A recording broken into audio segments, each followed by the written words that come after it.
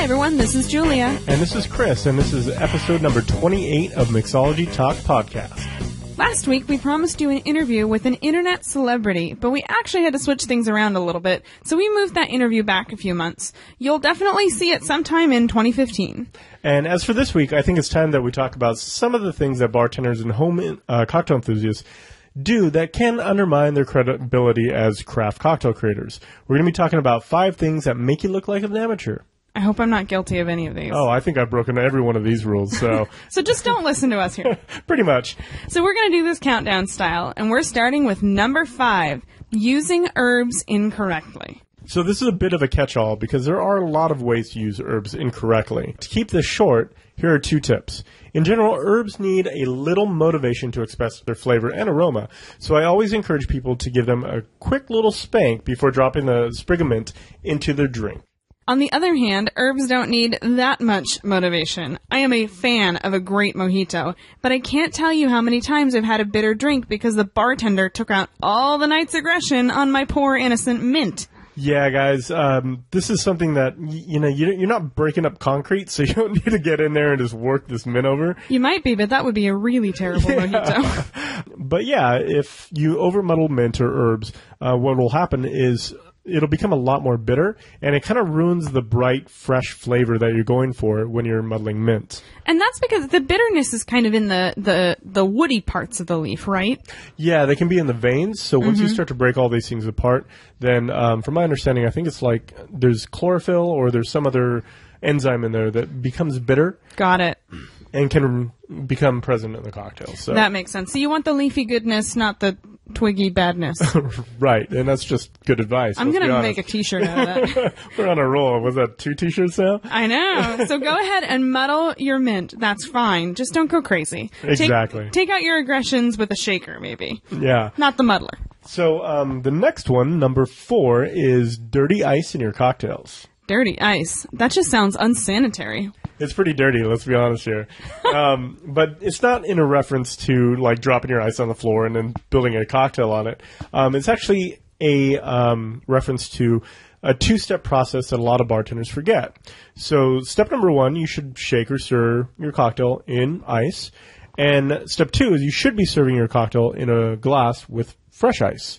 And that word fresh is really the key. So when you say fresh ice, what you mean is the ice that's put into the glass that you serve the cocktail with is not the same ice that the drink was shaken or stirred with. Exactly. Well, I don't understand though. What's so bad about it? So there's a couple different reasons.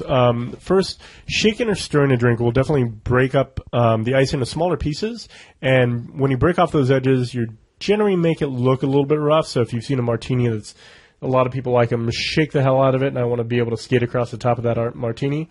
That's because there's a bunch of ice on the top. Exactly, and what happens to ice is it melts and it starts to water down the cocktail. I like to call ice future dilution. Exactly, yeah. T-shirt number 3. True.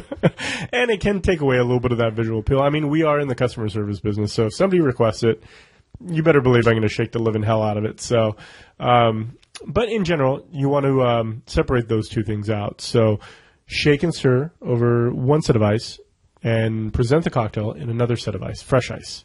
Yeah, I really think this step, it shows extra care and attention to detail. Just like chefs put care into plating a dish, this additional step makes your final drink look great and shows that you really want that really beautiful presentation. Yeah, and one thing I almost forgot to mention is the smaller the ice, like the dirty ice that you use to shake, is generally a lot smaller than fresh ice. So it'll actually dilute the cocktail a lot faster as well. Exactly. So it doesn't just look uglier, it actually dilutes faster. Right. So number 3, I guess we're on to now, right? Numero 3. Yeah, is don't forget to use that citrus oil. So citrus oil is definitely one of your friends. I think we mentioned this in one of our previous podcasts. I think it was the Secret Ingredients podcast. Yeah, but it's definitely worth mentioning here. So when you garnish with citrus rind, use a little bit of spritz of that oil right across the cocktail. It's going to make a huge difference in your drink. What I love about this is that it takes almost no time at all. This step takes 2 seconds, and it really does make an incredible difference in the aroma and the taste of the final drink. Yeah, and if you want a first-hand experience with this, you can do this in water. If you just express a little bit of oil across water, it makes a big difference on the flavor. It really imparts a lot of flavor into just water.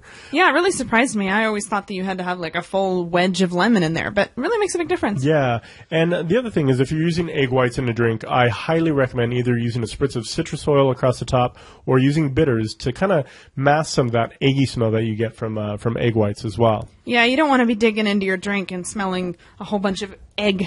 Yeah, or like a burnt matchstick, like all that sulfur or something like that. Not good, not good.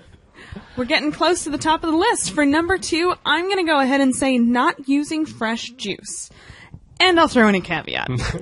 I don't want to get in trouble here. Yeah. So I fully acknowledge that not every bar is a craft bar. And as a bartender, sometimes you just have to work with what you've got. I get that. But for cocktail lovers or anybody who could possibly get their hands on fresh juice, it really is a must. Yeah, I agree. I know it's kind of a pain to kind of keep fresh citrus around, but typically, 1 or 2 pieces from the grocery store every week, and you should have fresh citrus around all the time.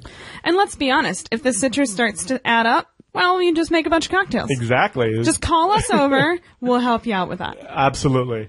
So using fresh juice is a really easy step that makes a huge difference for your drinks. If you're working in a craft bar, you're probably already using the fresh stuff. And if you're working in a bar that wants to take their cocktails to the next level, this is probably the first suggestion that I would make. So go ahead, switch out that sweet and sour mix for some fresh citrus and simple syrup. No, do it. I'll wait. Yeah. I think you'll be convinced. Yeah, and this also brings up a really good point as well, is that there are certain cocktails that if you were to use sweet and sour in replacement of fresh citrus juice, you actually can't make the correct cocktail. Yeah, because of exactly what it's called, sweet and sour. You don't have the ability to make it sweeter or sourer. It's just done. Yeah, so for example, you can't make a last word correctly if you're using sweet and sour. And you know what? I've had that last word made incorrectly, and we know. It's so obvious. Right. So, just keep that in mind. You're limiting your ability to make fantastic cocktails by using sweet and sour. So the last one, the shiny number 1 here, is probably one of my biggest pet peeves. It's true. And that is knowing the difference between shaking and stirring and when to do it. Man, you do not want to see this guy if he's been given a shaken Manhattan. Oh, it's horrible. Why would you ruin a masterpiece like that when all you have to do is just a little bit extra care and the end product is going to be so much better, in my opinion? So how are you going to know when to shake and when to stir? This might have been one of the things that we touched on earlier, but in general, if something is all alcohol or all clear products, then typically you want to stir it. If it contains juices, creams, eggs, anything that really needs to be incorporated well, then you want to go ahead and shake all these ingredients together. Yeah, I just generally think of opacity, which is, if all your ingredients are clear, stir it. If they're not clear, then shake it. And I know that's a total generalization. Opacity. It's a big word. I learned it today. Just kidding. That's a big one. That's good. I like that. I'm going to have to look that one up later. But usually the rule of thumb is just citrus juice. If there's citrus juice in there, you absolutely must shake it. It's going to be really necessary to get it fully incorporated into the drink. Well, that about wraps it up. So what have we missed? Definitely let us know if there are other things that you look for that show you if a bartender knows what they're doing. So calling all cocktail snobs. Leave those comments over at mixologytalk.com/28. So what's coming next week? So, it's definitely getting colder out here, and that means we're working with a lot of different ingredients in cocktails right now. So come back next week for an episode all about our favorite cold weather drinks. For all the notes from today's show, head on over to mixologytalk.com/28. All right, everyone. We'll see you next week. Cheers. Cheers.